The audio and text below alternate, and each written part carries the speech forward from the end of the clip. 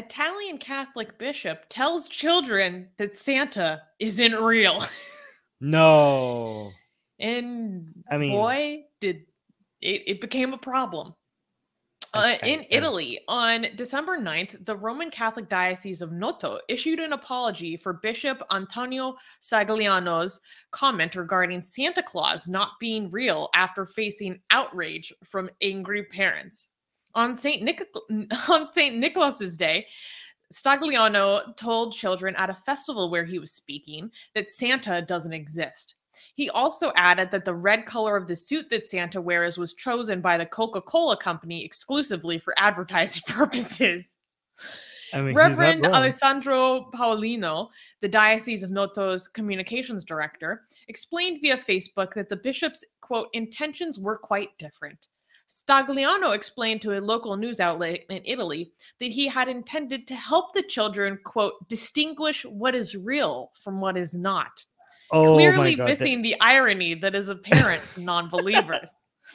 He emphasized that he wished to highlight the true meaning of Christmas in contrast to the modern commercialization that took away the holiday spirit. I mean, the irony is so obvious that I don't even know if we need to point it out. Like, yeah, I can see the live chat is already pointing it out. Like, it's such a low-hanging fruit. I don't even know. Like, oh my god. Like, do you need evidence? Do you need evidence? Is the lack of evidence something that you have an issue with? By the way, what do you think? By the way, do you think like? I mean, if I was a parent, think Santa's real? No, I think. Do you think parents should tell? Like, yeah, if I was a parent, I would be telling my kids that right away that Santa is not real, but it's fun to play pretend, right? Like, we're playing pretend. Yeah, let's pretend Santa is real. Like, I would do that to him, right? But I don't know. Do you think like that's what I would do? But do you think like if you're not the parent and somebody else tells your kid, that's bad, right? Like that shouldn't be done. Yeah, unless that kid asks that other adult. You know, like if I had children, I don't think I would do Santa with them.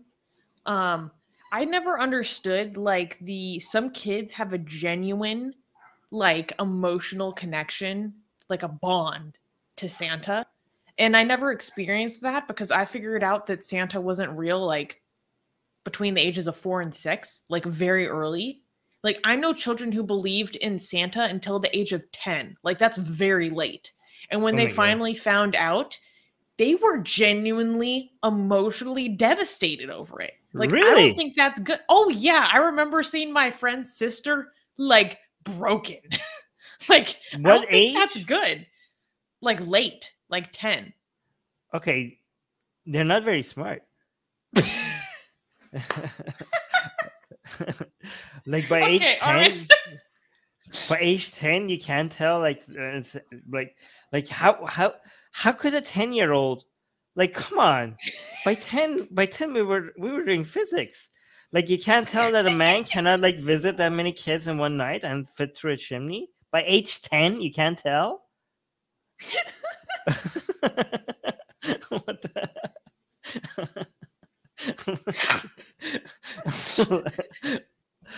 Like, it's like you've ever seen damn Armin twist the knife, why don't you?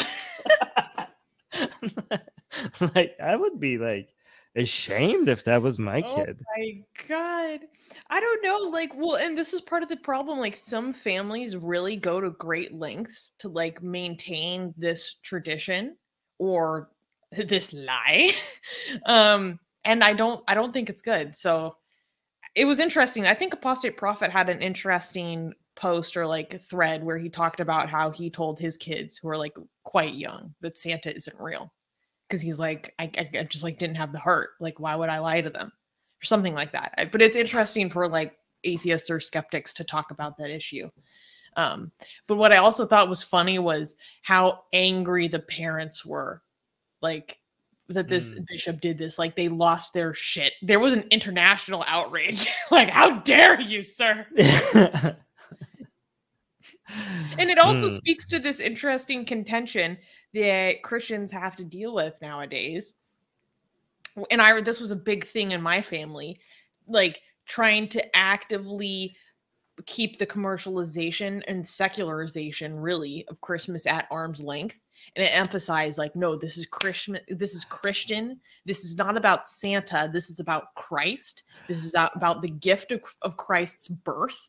Like, let's put everyone claro, okay? Like like, you know, and so that's what he was talking about in other excerpts from what he was saying, like trying to talk about, okay, well, even if we do believe in Santa Claus or Saint Nicholas, like it's supposed to be about his gift giving. It's not supposed to be about the buying, the receiving, the getting, which is what a lot of Christian do you parents think like with.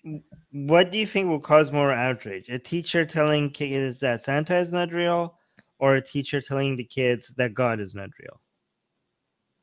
Which would cause more outrage? Yeah, from parents. Where? In the United States. Where in the United States? An average, in the average of United States parent reaction. I would say Santa. I think God. I think God. Because like most parents know that they're going to have to tell their kids that Santa isn't real at some point.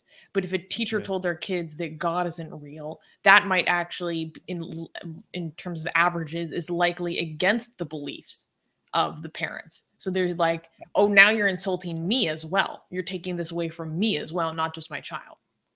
Well, I think like maybe like some people would be more upset with Santa, even if they believe in God, because they think like, you can't remove God from our family. Who are you? Like, you can't do that, right?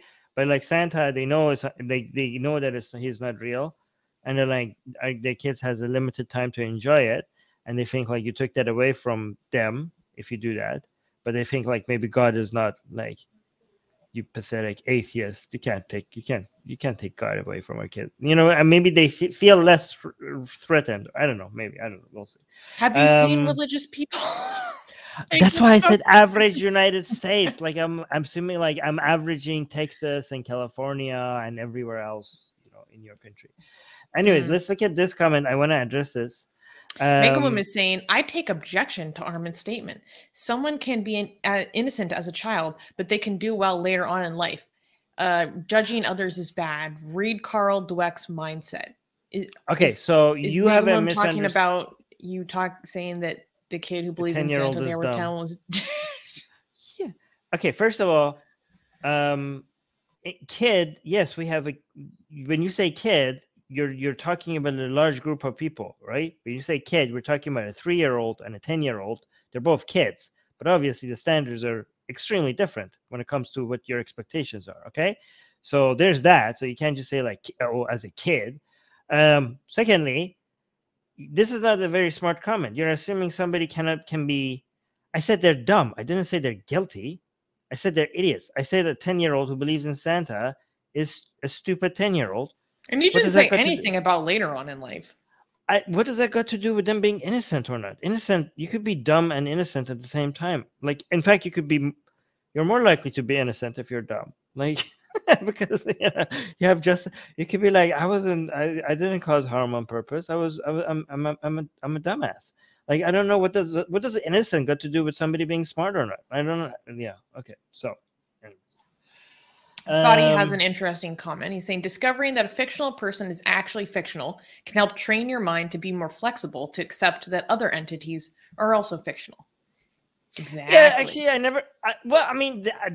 that's what you would think, but I don't understand how so many people believed in Santa, and then they grew up realizing that their parents were lying to them.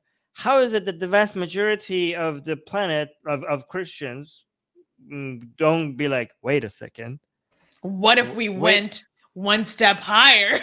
Wait, everybody told me that this thing is real, and now I find it's a lie. Like, why wouldn't they question, like, hey, What if what if God is also a lie? I mean, they're pretty similar. Like, they both have a list.